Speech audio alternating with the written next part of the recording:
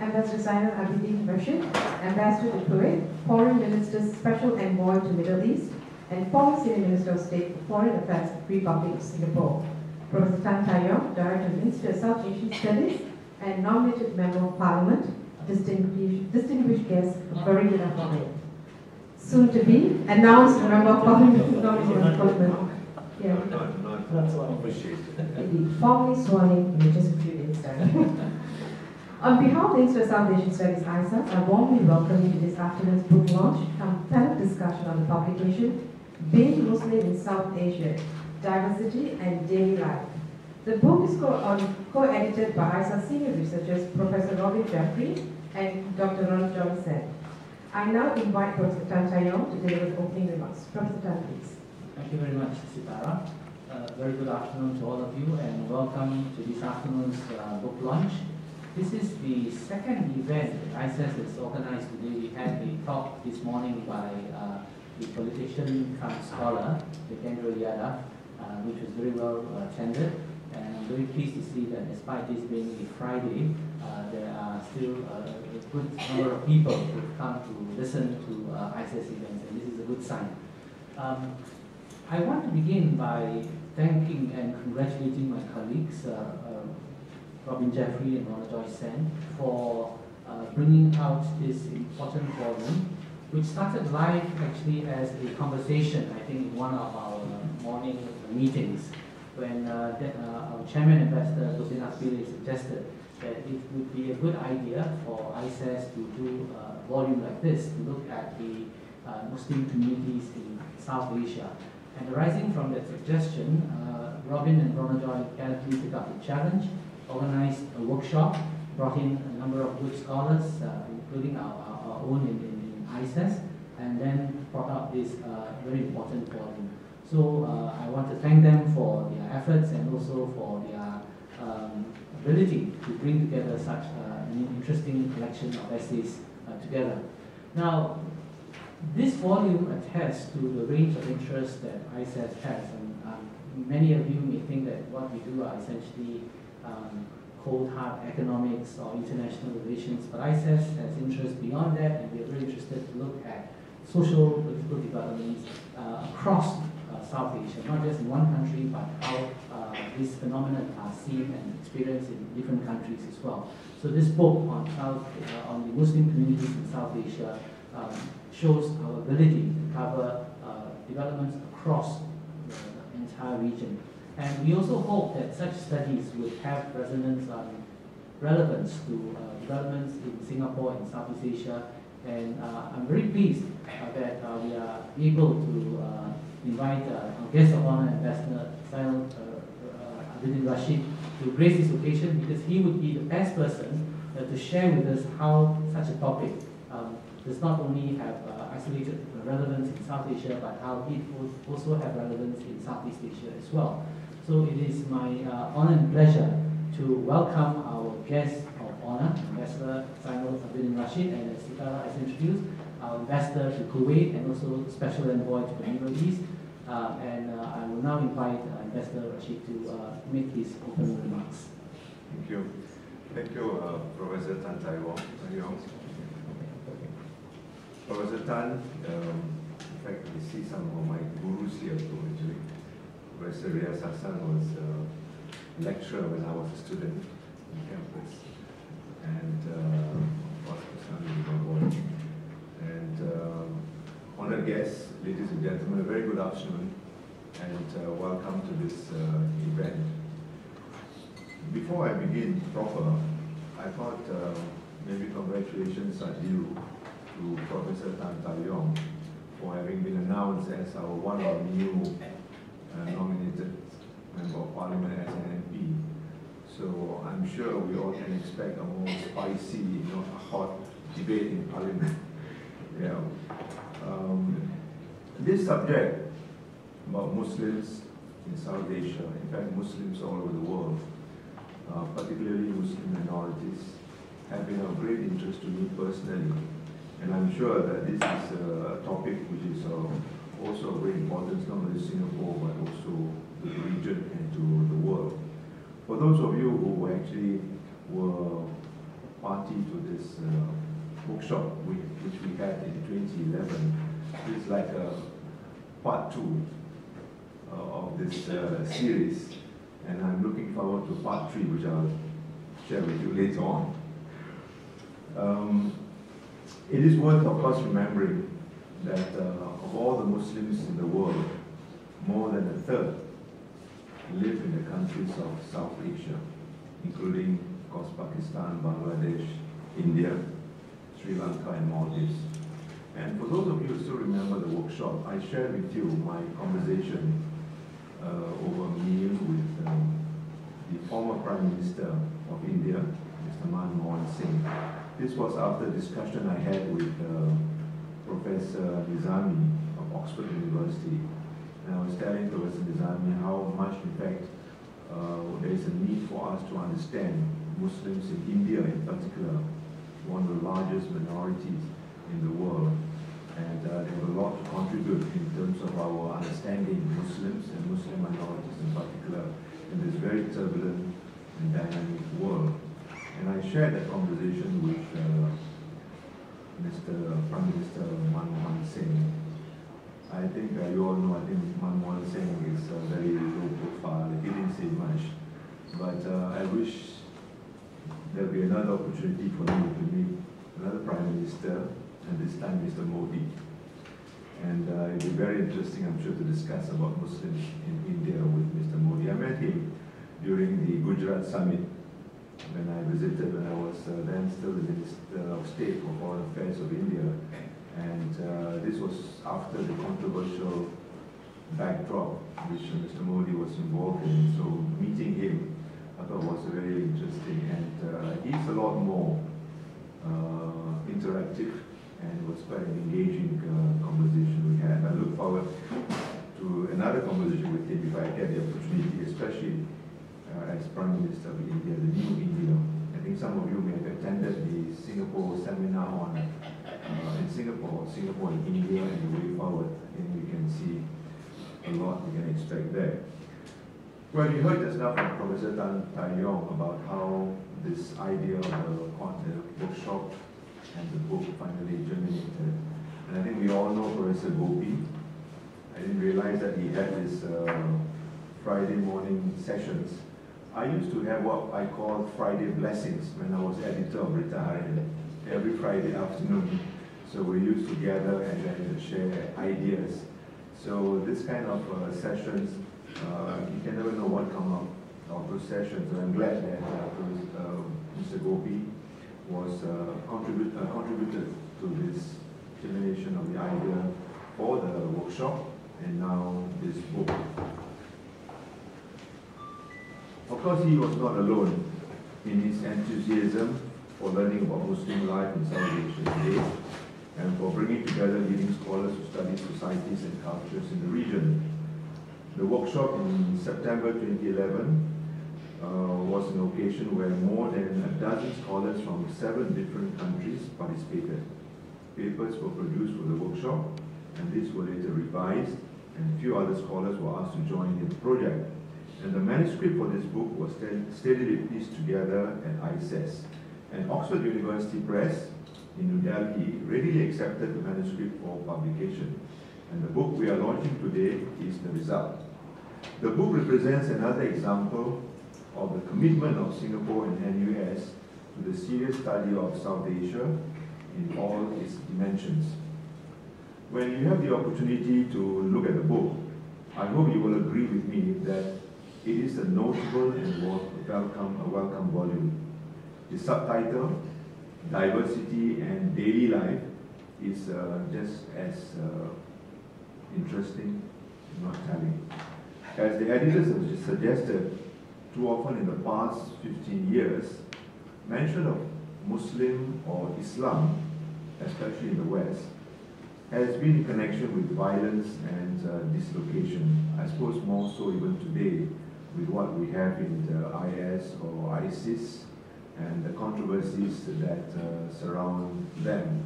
I'm glad that more and more Muslim leaders and Muslim organizations are coming out forthrightly denouncing them and rejecting their ideology and their philosophy, because this theirs seem to be very, very contrary to what we Muslims believe in.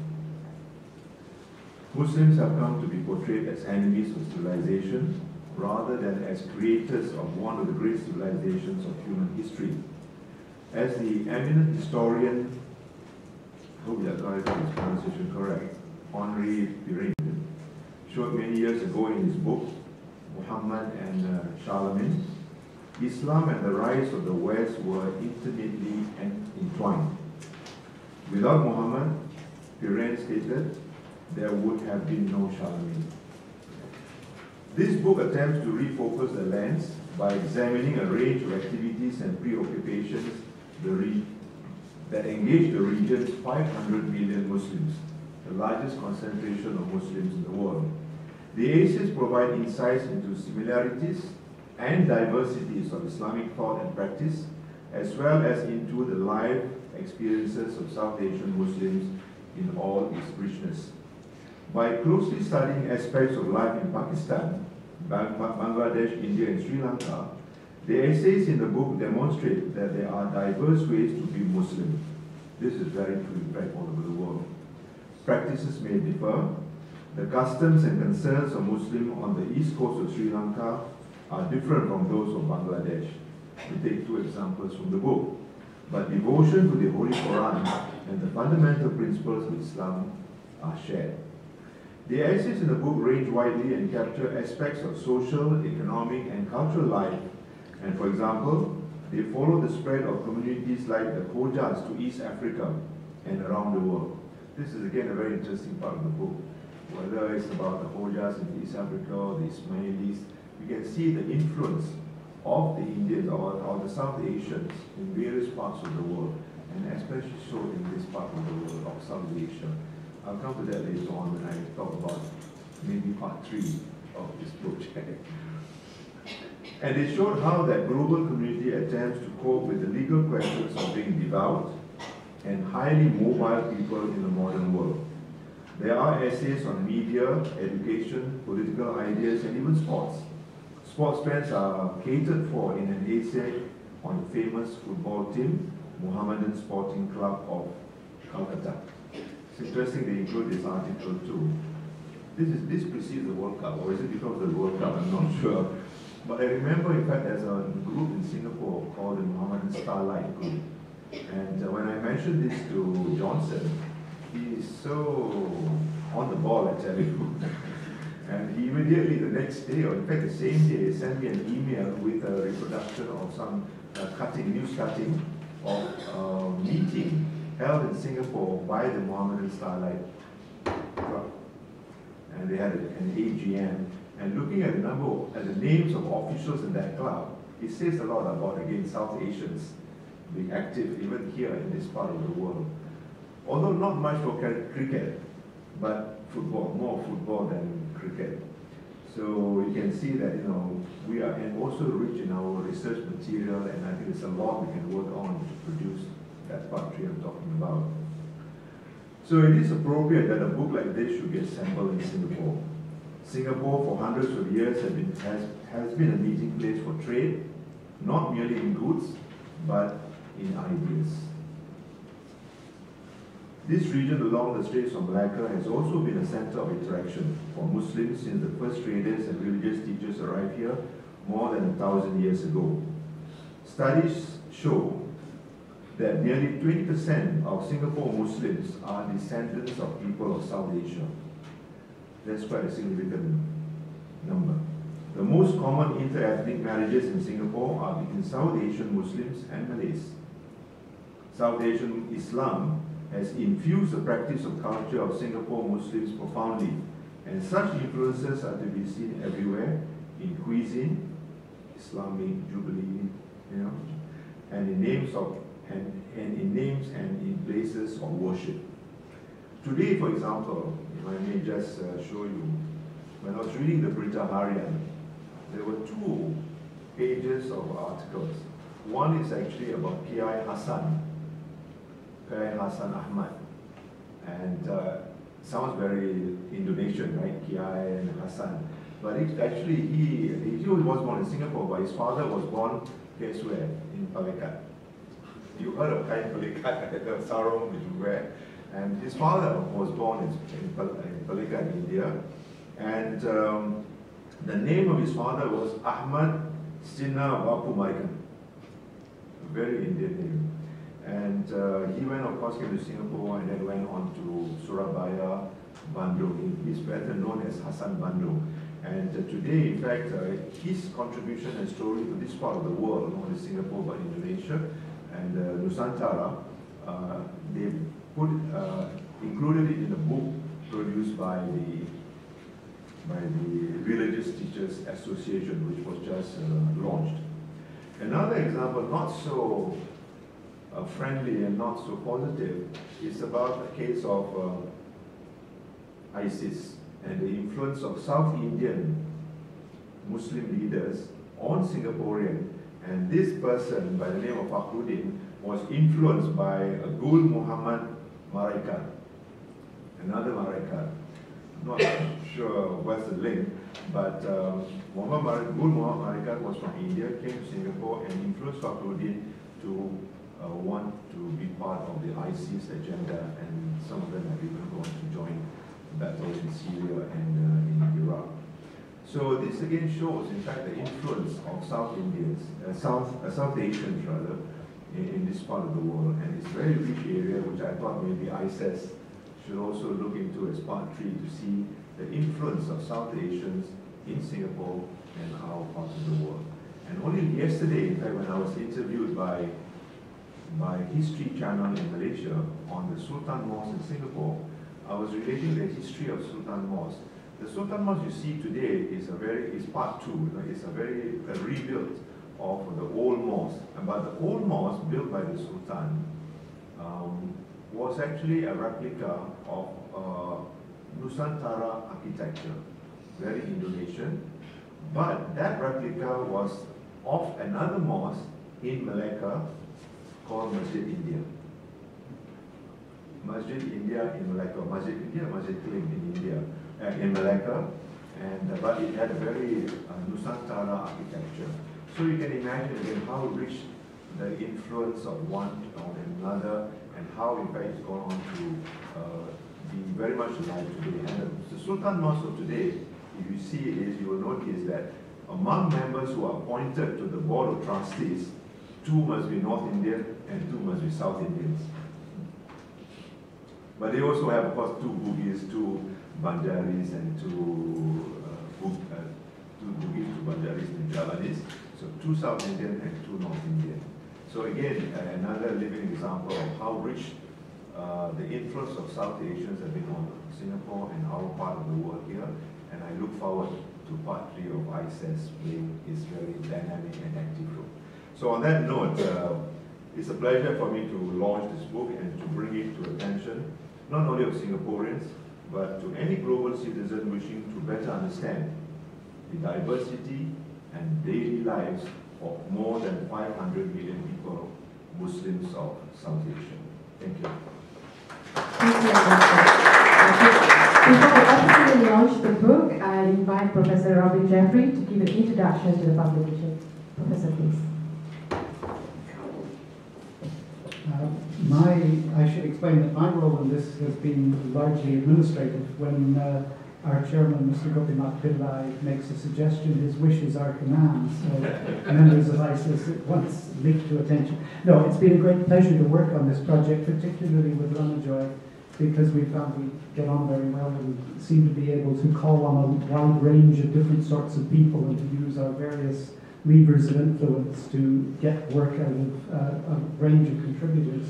What we've been able to do is, I think, and I should hold up the book because you really do need to, if I may borrow that one, you really do need to have a look at what it looks like. I gather there'll be some copies outside to look at later. There are 16 authors, in fact, in the book from, I think, 8 different countries. There are 4 from Australia, but in mitigation, I can say all the Australians have a strong Singapore connection to try to dilute the Australianness of their otherwise too informal and too noisy presence. There are 2 based in Singapore, 2 from Pakistan, 2 from Bangladesh, 2 from India. That's all very equitable and getting over any notion of great power chauvinism being at work here. 2 from the United States, 1 from the United Kingdom, and 1 from Germany. And they're also, what I think is nice about the book, there are a range of not abilities, but of ages and levels of distinction. Khalid Ahmad Massoud, who is probably the most distinguished intellectual historian of South Asian Islam alive today, is in the book from Pakistan, along with Barbara Metcalf and Professor Riyad Hassan. These are 3 of the elder statespersons of this kind of study. But at the other end, there are people beginning their careers. We heard only today that one of our contributors, a very nice man called Tanvir Fazl, who's just moved to Jawaharlal Nehru University, he received this week his first book, which has come out from Routledge, called Nation State and Minority Rights in India. So he's well on the way to a productive academic career and will, one has to hope, become a friend of ISIS in the long term. It helps to extend that ISIS network. Every time ISIS has a workshop, the network is extended a little bit farther, and it means that this Singapore reach goes even deeper into other parts of the world.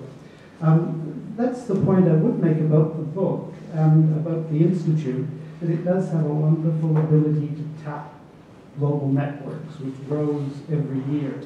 Now, partly I think that's a result of being in Singapore, because Singapore is the great crossroads of the 21st century. It's the Suez Canal of the 21st century. Somebody said to me the other day that Changi Airport is a puritanical Port Said. Port Said in the old days was the place where the world met and got up to all sorts of naughtiness.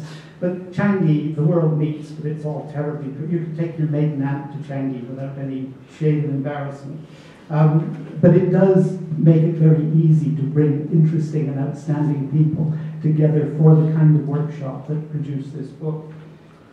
Producing a book like this does become easier when you're in Singapore, because people like to come from Singapore, particularly from the Asian region, but they like to come to Singapore from all over the world, I think. And ISIS as an institution makes all of that possible, and it makes it very straightforward to run fruitful workshops. And such workshops create a momentum that then allows you to continue the year's work that goes into pulling together the papers from a workshop and creating a book out of them. Part of the reason is that ISIS always has excellent administrative staff, so you get support here of an administrative kind that you couldn't hope to get in an Australian institution. I don't know, I can't speak about it. I've not worked for a long time in other places in the world, but certainly in Australia, couldn't hope to get the kind of administrative support that we get here.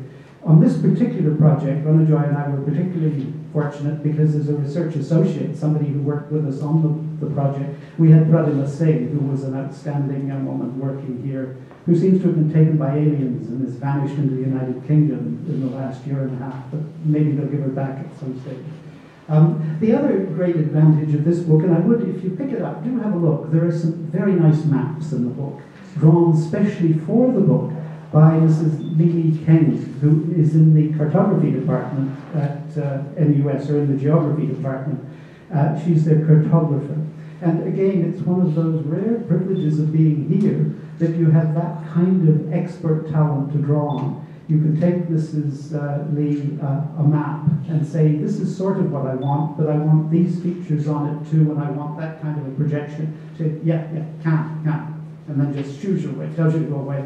And a week later, you get a lovely base map that you can then make changes on. And eventually, as I hope you'll agree if you have a look at the book, the maps are really quite an attractive feature of the book, and they put some data forward that otherwise aren't necessarily internalized in people's heads. But when you see them prepared in this graphic way, they make an impact that mere numbers on a page can't do.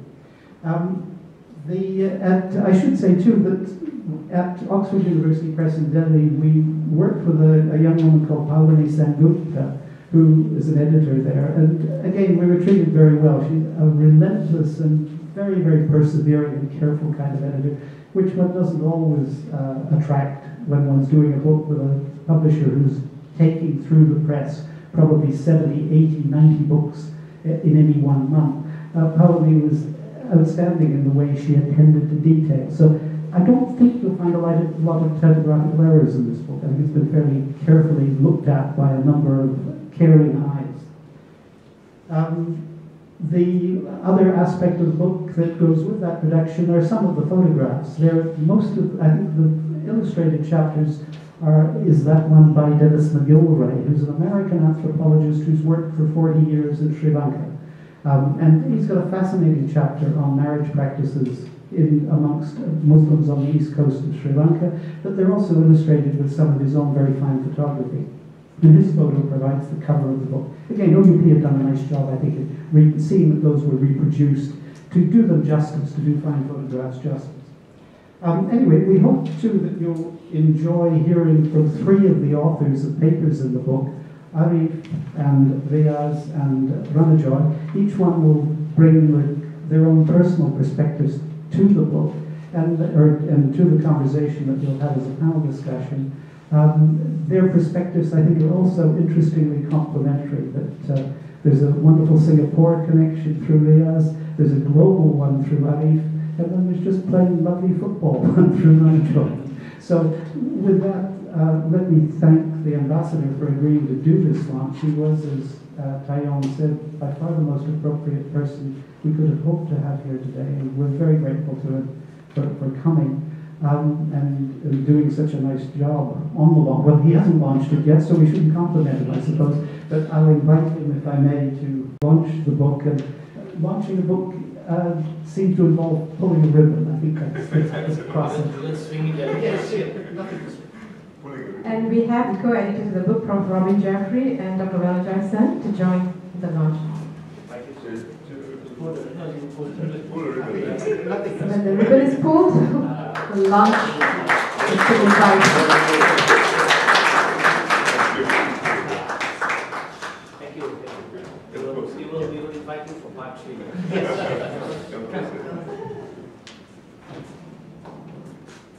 We would also like to invite the other co-authors, Prof. Royce Hassan and Dr. Arif Jamal, to join us. Take the photo taking, please. Photograph. Yes. I've been delegated the pleasant task of being the chairperson for this occasion, and what we've asked our three panelists to do, and Ambassador Zendel has agreed to stay on and be part of the panel. What we'll hear is from the three contributors, as I said earlier, a little bit of their perspectives on each of the chapters, and we're going to go from Singapore to the world, and then back to serious matters of football in Kolkata to finish with, and then we'll have a short question and answer session, which will probably lead us to finishing about 4:30 or thereabouts, I think, and then there'll be a tea session afterwards. So without further ado, let me ask Professor Riaz Hassan to talk a little bit about his contribution to the book, but also his own very special relationship with Islam in South Asia and with Singapore especially. So, thank you very much, Robin. First of all, let me also add my thanks to for inviting me to be part of the symposium that led to this book. I think, as the ambassador has said, South Asia is probably now home to the largest concentration of Muslims in the world. 1 out of every 3 Muslims now live in South Asia. And rather paradoxically, South Asia does not really receive, South Asian Islam does not receive the kind of attention it should receive. And a great deal of discussion is focused on the Middle East. I think it needs to be many parts of the world. So the first thing that I'd like to highlight, and it's not just my essay, I'm pleased to say that other essays have talked about it, is the legal voice and the way in which this legal voice or this legal articulation is taking place. The other aspect is really about the internationalization. Robin kind of flattered me by saying there was a global perspective, but it is this sort of sense of internationalization. In an internationalization or a global perspective that is cutting in 2 ways. South Asia is famous for a diaspora, whether that diaspora is in Southeast Asia or in any other parts of the world. That, to use the Singapore phrase, Indian Muslim community, Indian Muslim in the global sense of, South Asian Muslim, perhaps we might say. But that diaspora now is embedded in many parts of the world. It is there long standing, and it is expressing itself in its own way. And it is also now no longer, I think, a purely derivative diaspora. It's also contributing its own voice. So conversations are going in both directions now. As that happens, there are new dynamics which are coming about, and particularly when some of those communities might be connected internationally and globally. And I gave the example of a community that is institutionally connected internationally and globally, but there are others which are connected simply by means of communication, which is enabling these conversations to happen. We mentioned this Islamic State group now. It was a little bit, and of course it's this event about the murder of an American journalist recently is very sad. What they kept reporting was it was a British accent, and it was probably a British Muslim of Pakistani descent that did this. And I was watching the British news to see the reactions there about it. And of course, they've been going to these mosques and they're saying, one of the problems is, leaders of the mosques have been saying, one of the problems is, of course, our young British Muslims, Pakistani descent, are alienated even from the earlier generations. Why? Because they don't have access to Urdu. So these dynamics are happening in very complex ways. And all of this just brings me to the third point that I wanted to make, which I think is reflected, I hope is reflected in my essay, but Riaz had mentioned it more eloquently. Whenever I'm in his presence, I always feel remarkably unerudite. So I'm just going to try and say things as best as I can, but there's the master. And it's a tribute to the editors and to the volume that they put together, that they chose to concentrate on being Muslim and recognizing that being can be taking place in different ways, and that they chose to put the word diversity, because this diversity in its daily expression as well as in its more intellectual, legal, and other voices is fundamentally important. The challenge, I always kind of distinguish between these two things: the fact of the plurality, which I think is undeniable, and the challenge of embracing an ethic of pluralism or not. That, I think, is one of the things that the book raises for us. And so I hope for those that will have a chance to look at it, that will be useful contribution there. Thank you. And George will ask you to wind up the back of the room. It's not the Night Watchman, not the tail end. Finally a metaphor. Yeah, I guess we have to find a footballing metaphor. Yes, a footballing metaphor. What I'll do is I just very briefly speak on my essay, which sort of, look at the subtitle, deals with the daily life aspect of being Muslim in South Asia. And it's perhaps no accident that the book, the essay is the last chapter of the book, probably reflects the sort of marginal presence of sport in the academy, despite the enormous presence of sport in many of our lives. So there is a sort of dichotomy there. But I also must mention that this is a small part of a book manuscript on the social history of sport in India that I've just finished and is with the publisher, and hopefully will see the light of day soon. So, I have some visuals to sort of liven up the proceedings. So when we speak about sport in India, one of the iconic events is a victory by this team, the Mohun Bagan team, the Calcutta team, which beat a British regimental team playing barefoot. And this was in 1911 in one of the premier tournaments of the time, the Ayapur Shield. This event has been iconized, especially in Bengal. A film has been made, and there's another one, I believe, in the pipeline. But what is often forgotten is another story, the story of Mohammedan Sporting Club, which actually won the Calcutta League, which is also a prestigious tournament of the time, 5 times on the trot from 1934 to 1939. The club was founded in 1891, so it goes back a long way. In fact, it predates the Indian Muslim League. And it had 3 earlier reincarnations, and the Mohammedan Sporting Club was actually the 3rd name of the club. The earlier names, I think, one was Hamidia, the other was Crescent, and finally they fixed on Mohammedan Sporting Club. The picture here is of Justice Syed Amir Ali, a Muslim notable at the time, of course the judge, after whom a prominent street in Calcutta is named today. And why I put up this picture is because the first meeting of the Mohammedan Sporting Club was held in Justice Amir Ali's house.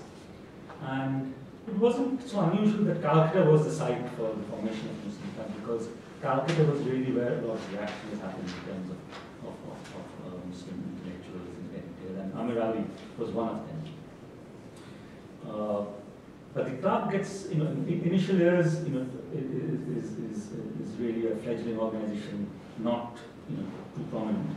But in the 30s, it really has its successful run. And I mentioned that between 34 to 38, and this is the 1934 Mohammedan team, very grainy picture. But a couple of things should be noted. Why Mohammedan Sporting was suddenly so successful? One of the reasons was, Mohammedan Sporting, unlike the other club that I mentioned, Mohammedan, or the other clubs that had come up in the meanwhile, could draw on it had a catchment area which was pan-Indian in scope. So it had players not only from Calcutta, but actually it could import players from far afield as Quetta, Lahore, and deep down south from Karnataka. So it was really a pan-Indian team, but comprised entirely of Muslims at the time. The second reason was that because Muslim notables like Amir Ali and others who followed him contributed heavily to the cause of Mohammedan Sporting, and it was in a fairly healthy financial situation which enabled it to draw on the resources to recruit national team. And finally, and perhaps this is the most important in footballing terms, I did mention the Mohammedan team played barefoot when we beat the regimental team, and most Indian teams actually continued to play barefoot, including the Indian team which went to the Olympics, the first Olympics after India becomes independent in 1948. The Indian team too is playing barefoot, which was unthinkable for the foreign team. But Mohammedan Sporting was the first Indian team to actually play in boots. So there was a good, solid footballing reason for their success too. And these boots were sort of specially designed by one of the coaches made in Calcutta, and that was definitely one of the reasons for the success. This is again a very grainy picture of one of the Mohammedan Sporting stars from the 1930s, a man called Salim, who had a very extraordinary story. He was a star in Calcutta Maidan, but then along with a friend he made a trip to Scotland, of all places. Why he made a trip to Scotland, no one really knows. But he tried out for one of the famous teams. The football fans are familiar with Celtic, one of the premier Scottish teams. He tried out and actually played 2 matches for them, where he scored several goals and dazzled them. But in the end, Salim decided to come back, and we really don't know why he decided to come back. But we do know that he went to Scotland, tried out, played a couple of games, and then he was back in Maidan. But Salim wasn't the only star. Here we have a picture of another Mohammedan Sporting star in the 1930s, again part of that winning team, Jumma Khan, who actually featured in ads inserted by the Indian Tea Board. It was then known as the Tea Expansion Board. And it's interesting that a couple of Mohammedan Sporting, Jumma Khan wasn't the only one. There was another player called Noor Muhammad who also featured in ads. And these ads predated ads in which Indian cricket stars appeared. So because the stereotype is that cricket is the South Asian sport, and that's of course true to a great extent. But Jumma Khan and Noor Muhammad were actually featuring in T-board ads well before the then Indian cricket star C.K. Naidu, Colonel C.K. Naidu, the first captain of the cricket team, was featuring in ads. So C.K. Naidu actually appears in ads only from the 1940s for, I think, a liver tonic, if I'm not wrong. And these ads treated. We must also remember there's a political dimension to this whole Mohammedan Sporting episode. And the 1930s was a highly communally charged a decade. and the Muslim, the government in West Bengal was a coalition between Muslim, the Krishak Praja Party, which was a Bengal party. And these politics often spilled over onto the football pitch or the Maidan. This is just a sort of rudimentary map of the communal situation in the 1930s. You would see a lot of violent incidents happening in what is now Bangladesh, what was then East Bengal. Calcutta is not part of it, but there were several such incidents happening in Calcutta too. And these events were reflected on the football pitch, and between 1937 to 1939, there were several incidents where there was violence off the pitch following a Mohammedan sporting victory. People were killed, riots happened, and this also played out in the politics, that was happening in Bengal and elsewhere. Mohammedan Sporting Club was, of course, one element of communalism or religious sentiments being played out on the playground.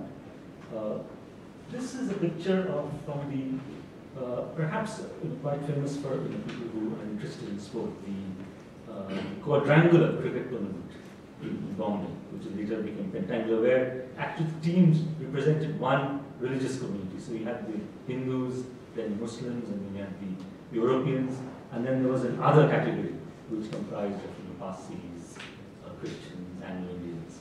So this is a team, the 1934 Muslim cricket team, which actually won that year, and these were serious contests and watched by several thousand spectators.